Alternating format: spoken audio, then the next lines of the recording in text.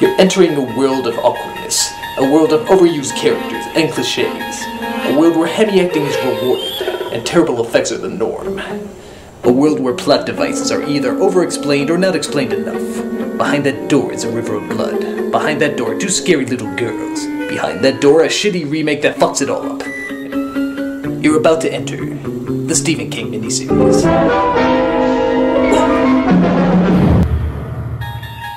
Okay, before you guys go nuts, I want to emphasize I don't hate Stephen King. He's a very talented writer and has written some very good stories. But that doesn't mean I have to like everything he's done. And on top of that, that doesn't mean that the movies and miniseries based on his books are that great either. Case in point, the Langoliers.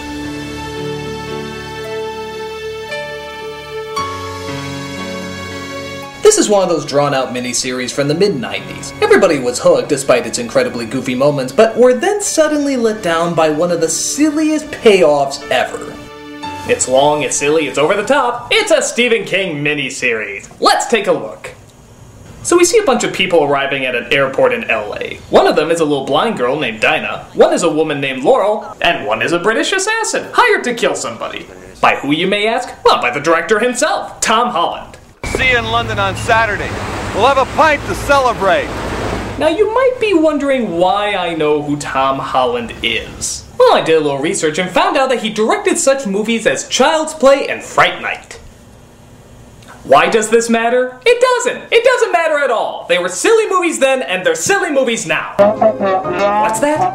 Why am I bringing it up then? Well, I guess I'm wondering why his name takes up 2/3 of the credits! I mean, holy shit, his name is huge! You got all these other people, who cares? Tom Holland! Outlined in shiny metallic lettering! It's bigger than Stephen King's name! Well, I guess if this is the same guy who brought us this. Dinner's in the oven! We're in good hands. By the way, while watching this opening, tell me you don't want to hear this music. The white zone is for immediate loading and unloading of passengers only. There is no stopping in the red zone. There's also a pilot played by David Morris who's traveling to Boston as a passenger. So everybody boards the shamefully fake CGI plane and wakes up to a shocking surprise. Most of the people on the plane have just vanished. Would somebody speak to me, please? I'm sorry, but my aunt's gone, and I'm blind. It's all right. It's all right. What's wrong? Where is everybody? They've gone. They've all gone. What do you mean, where's everybody? They're all right here. Wait a minute, you just walked by 10 rows and you didn't notice any of them didn't have people in it? I know you're a pilot, but surely you know planes are more full than this. Where is everybody? What's going on? Aunt Vicky! Aunt Vicky! Hey, what the hell is going on here? Will someone shut this brat up? Oh my god. Is that? It is! It's Balky from Perfect Strangers! Oh Jesus, please tell me he gives an over-the-top performance! I have a meeting at Boston's Prudential Center at 9 o'clock this morning. Promptly at 9 o'clock. That's what's important. Oh Lord, we thank you for this performance and the actor you have chosen to give it. Truly he will supply great laughter for this review.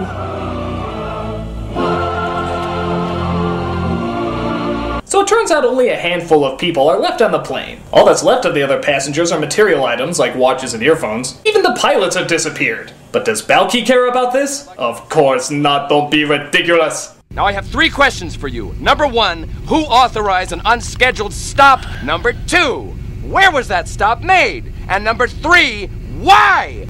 You ever watch Mr. Spock on Star Trek? Just if you don't shut your cake hole, you bloody idiot, I'll be happy to demonstrate his Vulcan sleeper hole for you. Did he just make Star Trek sound badass? So he puts him in a nose hole. Don't believe me? Listen.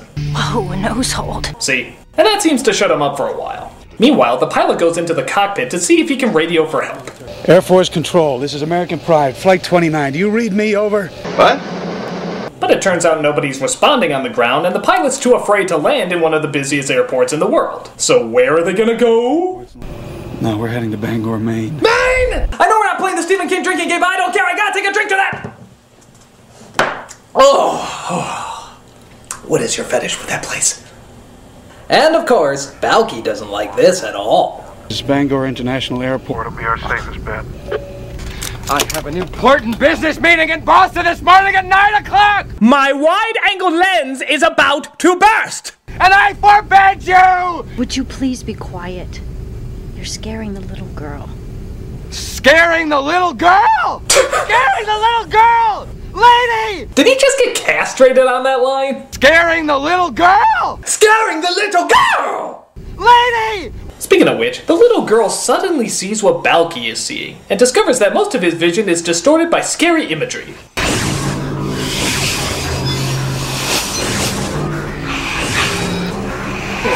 I cannot, it's serious, because it's very important.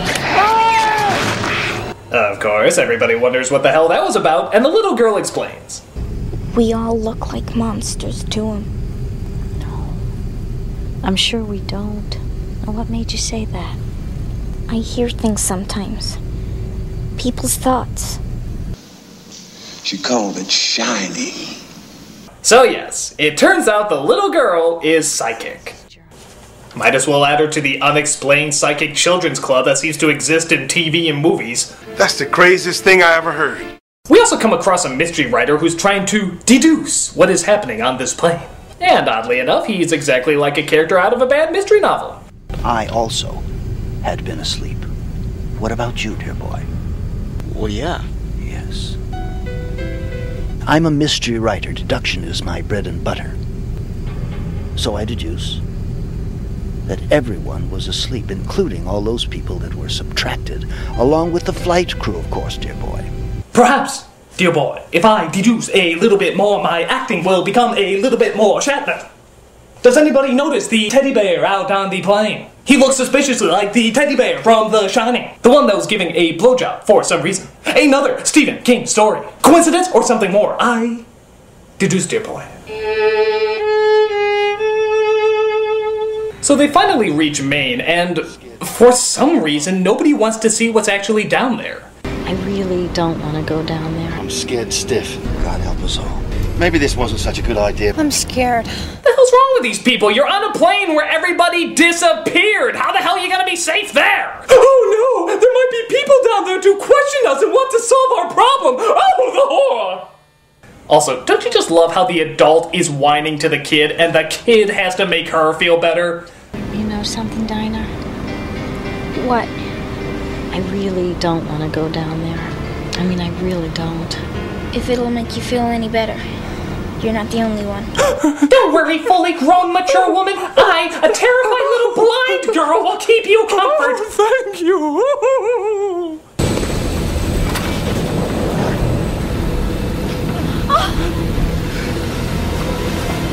Hey now, looks like somebody's getting a smooth landing over here. Set your jaws into its full upright position. Oh yeah. Please, I don't want to die. I just don't want to die. And I don't want to say that line anymore, so we're just gonna go with that take.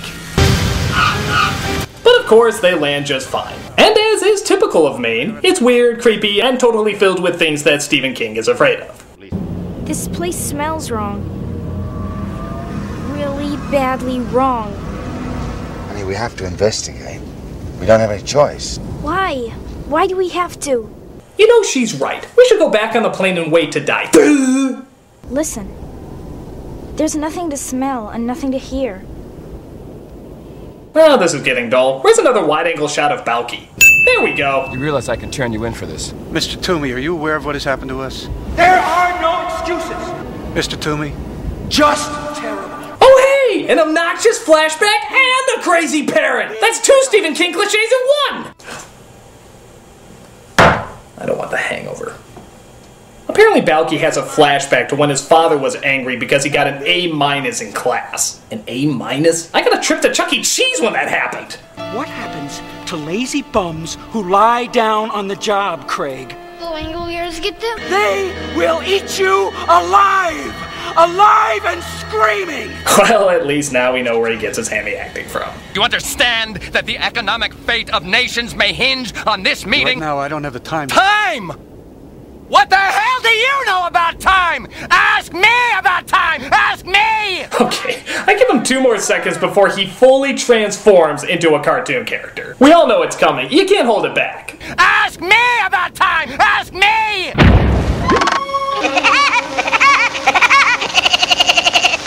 So again, they calm him down, and they go through the luggage conveyor belt. Why don't they just go through a door? They go inside and find that the place is abandoned. Plus little things like smells and sounds have all been slightly muted. And it seems like the clocks have stopped too.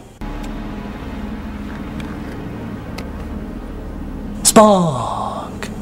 While that's going on, Balky starts to hallucinate about his father. You had an appointment in Boston. No, it wasn't my fault. I was kidnapped. There are no excuses! And they play the most common game in a Stephen King miniseries. Who can overact with their mouth open the widest?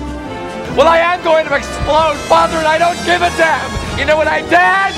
Well, not bad. 7 centimeters. Balky's dad's gonna have to really overact in order to beat that size. Love is not part of the big picture! Wow! An astonishing 12 centimeters! You can drive the Oscar Mayer truck through that hole! Congratulations, sir! You're the biggest overactor in this movie! I say that calls for the dance of joy! Hey, hey, hey, hey, hey, hey, hey, hey, hey, hey, hey!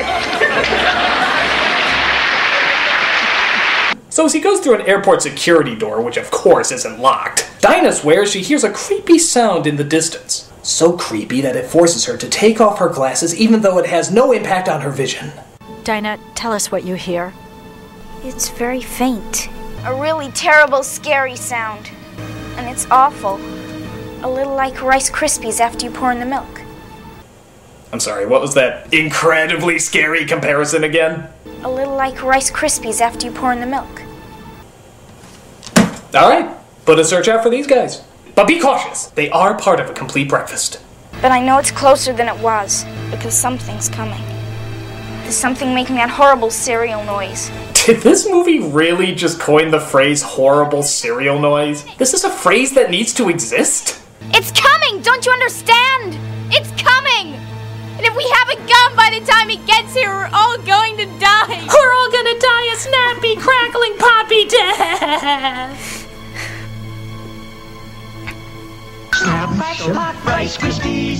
So we see Balky comes across another unlocked door where he finds a gun in one of the storage lockers. Well, if there's anything this movie is proving, is that airport security doesn't come down hard enough.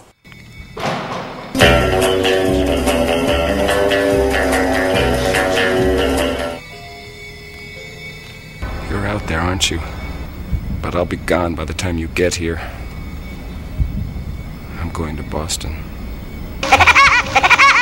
As you say, there's none of that stuff here. But when we woke up, it was on the plane. What, does nobody see him right now? Maybe nobody was here when it happened. No, that's nonsense. Seriously, nobody sees him right now. You're looking right at him. Watch out, I hear someone!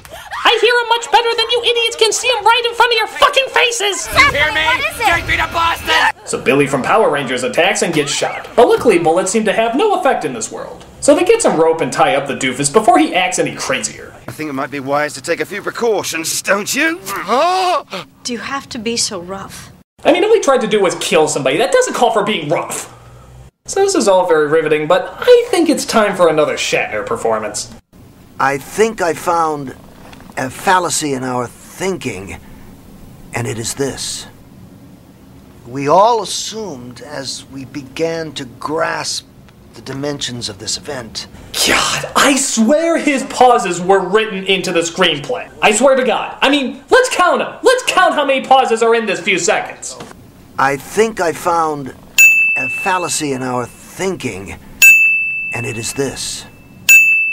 We all assumed as we began to grasp the dimensions of this event that something had happened to the rest of the world.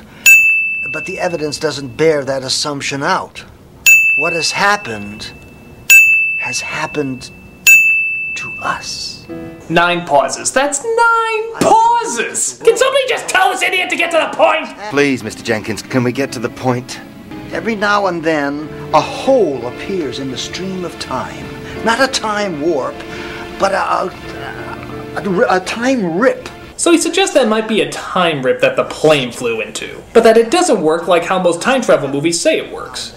That one can't appear in the Texas State School Book Depository on November 22nd, 1963 and hope to stop the Kennedy assassination. No, that would be a friggin' awesome storyline. This is the past. So if you could actually follow any of that, they have to find some fuel and escape fast, or else they'll vanish with the rest of time. Dinah, for whatever reason, decides she wants to find out more about these Langoliers that Balky was talking about. Tell me more about them. My father used to say that the Langoliers were little creatures that lived in closets. Like elves. No! Don't be ridiculous. He said that all they really were was hair and teeth and fast little legs. Robin Williams? So that they could catch up with all the bad little boys no matter how quickly they scampered. Stop it. You're scaring her. Yeah, you're scaring the little girl! Scaring the little girl! So everybody realizes that they can't burn the fuel for the plane because fire doesn't work in this world. But Generic McDork here believes that he might have the solution to our problem! I have the solution to our problem! They get to the plane and bring the food and beer that used to have no flavor. But it turns out in the plane, it does! Which means time works okay inside, and therefore the fuel will work as well. However, while everybody's looking at that, Balky escapes and gets himself a knife. But it's okay, the little girl is there to try and comfort him. He's scared to death. I feel so sorry for him. Mr. Toomey, please come out.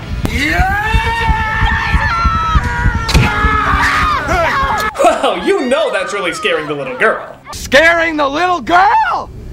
Don't you worry, love. We're gonna have you right as rain in no time flat. Listen to me. She's got internal bleeding. We don't get this blade out of her right now, damn quick, she's gonna drown in her own blood. Right as rain, darling, right as rain. She is going to drown in her own blood. Right as rain, darling, right as rain. Drown!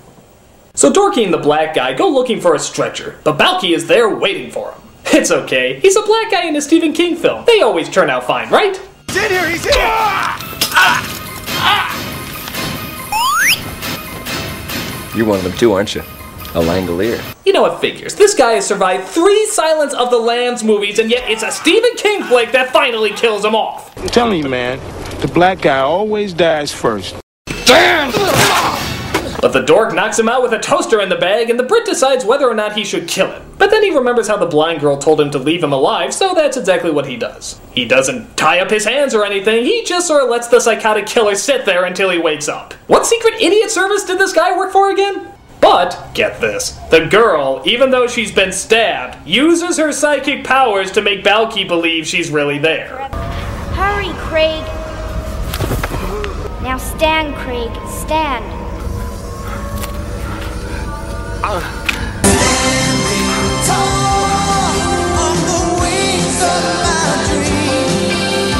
Just as they get fuel to the plane and everyone gets on board, the girl creates a false image, again with her psychic powers, and makes Balky believe that he's at the meeting he was trying to reach. You know, is she so good at this shit? How come she didn't predict when she was gonna get stabbed? It's Mr. Toomey! Hey, nanny, nanny, nanny, hey, nanny, nanny, nanny. Never mind him right now. We're all out of time. So he makes it to the meeting and finds that Stephen King is there to give his blessing to this shitstorm of a miniseries. Tell us how much money you made for us. I didn't make any money for you. I didn't make any money for you. I lost money for you. And I did it deliberately. I did it deliberately. I did it deliberately. Actually, I think this is how the meeting went with Tom Holland and Stephen King after this movie was released. But that crackling noise is getting louder, and we finally figure out what's been getting closer and closer all this time. Oh, let's get ready for a letdown!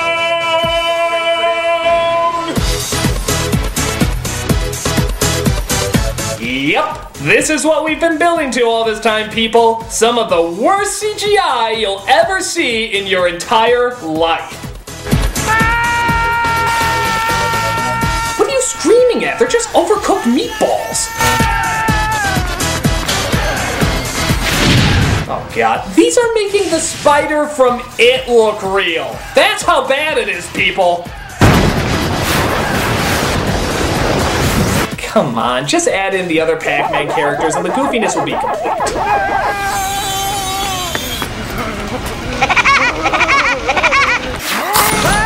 I'll be good if you just take that.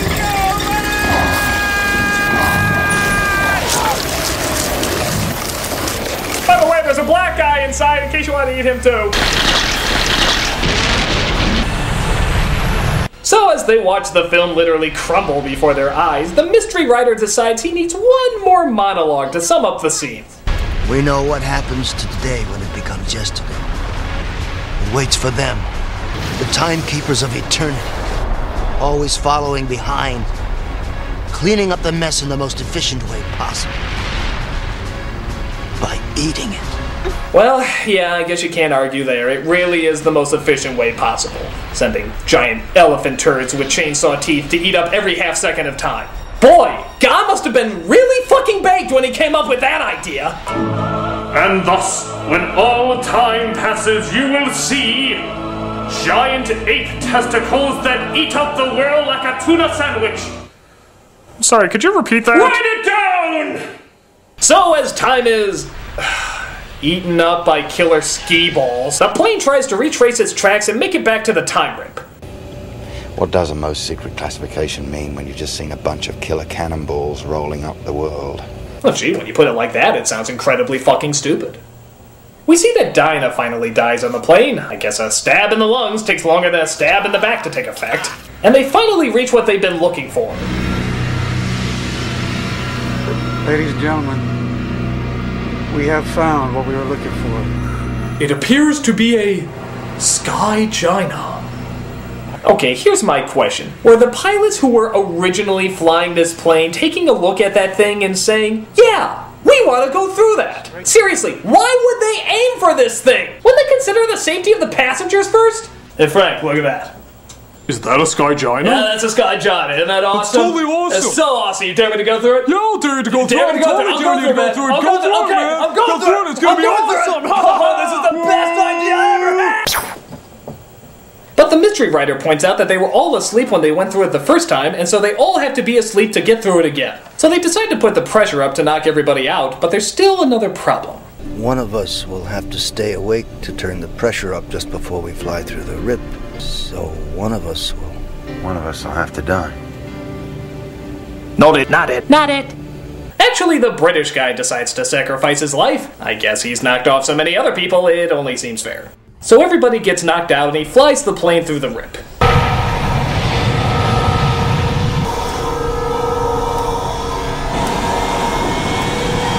just want to tell you both good luck. We're all counting on you. It's so beautiful. And of course he ultimately disappears. Why the hell his clothes, shoes, and belt don't stay behind is anybody's guess, but who cares? They made it home. But is it really home? But what do you see out the window? Nothing. Nothing at all. Oh, except for the obvious moving cars down there. Oops. They land the plane and everything seems deserted, but that's because they realize that time is catching up with them. Daddy, new people, look at the new people. Did you hear what she said? Yes. Is that who we are? The new people? Are we the new people? Are we the new people? Are we the new people? We are! We are the new people! And the only way new people can celebrate is by doing a stereotypical freeze frame! Yeah!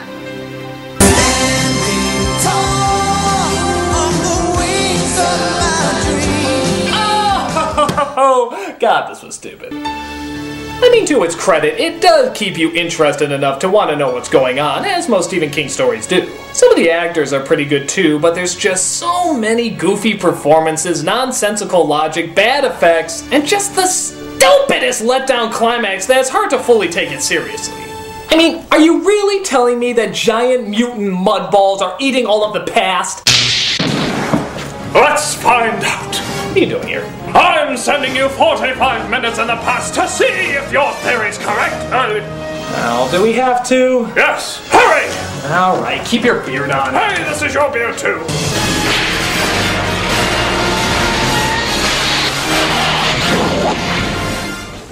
Everything seems to be okay. Yes, Shit. Yeah, I thought we were supposed to eat 2:30. We were supposed to eat 2:30. Well, maybe it was supposed to be 2:35. No, I'm pretty sure it was 2:30. It's supposed to eat 2:30.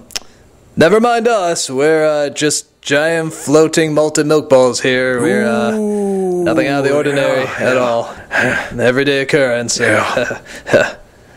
No, man, the Sky Giant is going to be pissed. I'm blaming you.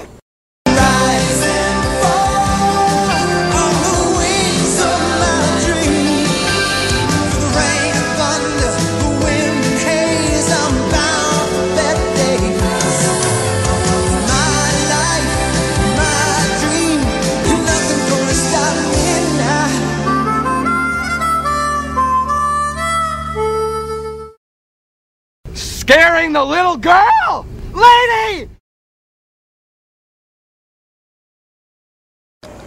Hey, you guys, since you've been so nice and waited after the credits, we have a special little thing for you.